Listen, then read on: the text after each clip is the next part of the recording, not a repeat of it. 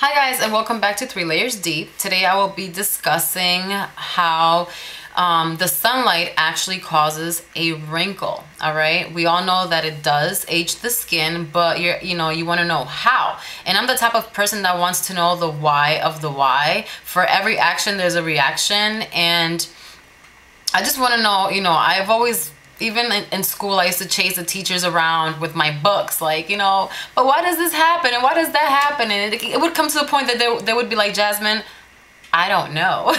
So it was that bad. I'm very detail oriented, and I like to know the details of everything and why certain things happen. So if you're like me, you're pretty much going to enjoy this video. Okay, so free radicals. All right, you know that free radicals are absorbed by the molecules in your skin. They are activated by the sunlight, which the sunlight is absorbed by the molecules in your skin. And once the free radicals have been absorbed, all right, it causes all sorts of other reactions. All right, and if you don't know what a free radical is, it's just an oxygen molecule that has lost an electron, and in the journey to heal itself, it starts to steal electrons from other healthy oxygen molecules, causing it's just wreaking havoc in your body, which does cause aging. All right, and it causes inflammation and all sorts of other things, and I'm going to be speaking about inflammation in my next video, because it actually correlates with this whole how wrinkles take place and how it accelerates the aging process. Okay, now the sunlight also produces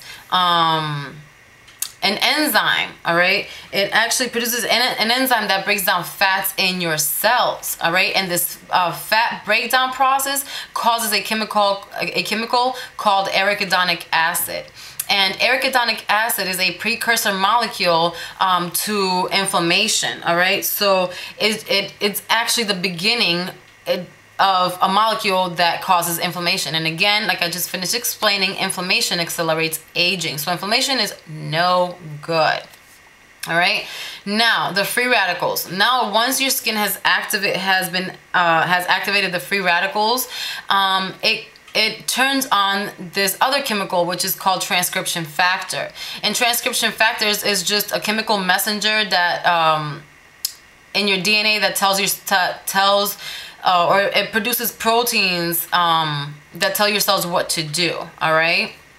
Now, normally transcription factors float around harmlessly in the cell, all right? But once it has been activated by free radicals, it actually migrates to the center of the cell called the nucleus. And once it migrates to the center of the cell called the nucleus, it turns on DNA for production of various chemicals. And in the case of transcription factor NFK-B, which is just a protein complex that is pretty much just controls the transcriptions of DNA. All right, and once that in the case of that one is actually pro-inflammatory. All right, and again, if something that's inflammatory is going to cause aging, it's going to accelerate the aging process.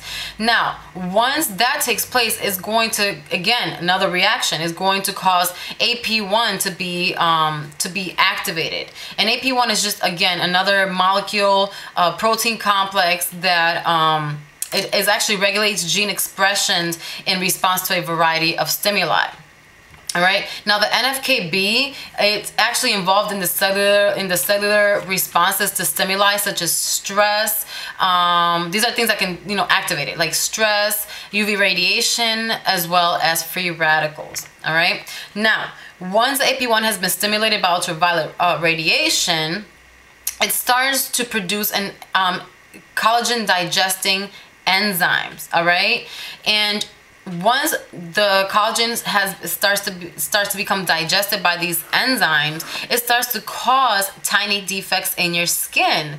And as you guessed, that these tiny defects are the birth of a wrinkle, and these are called micro scarring. All right, so basically the AP1 that has been stimulated by the sunlight or by the UV radiation turn on these collagen digesting enzymes that break down and eat up the collagen in your skin. All right, and as we know, collagen is what keeps our skin plump and smooth and wrinkle free, and once that has been attacked mercilessly by free radicals, which free radicals cause all these other actions taking place, that's how wrinkles start to form. All right, so it is very important that you protect your skin, a really high SPF on your face if possible, as well as your body. So I just thought that was pretty cool that you know, how the birth of wrinkle takes place, you know, and it is all caused from pretty much extrinsically, and that's from the sun. The sun is responsible for about 80% or more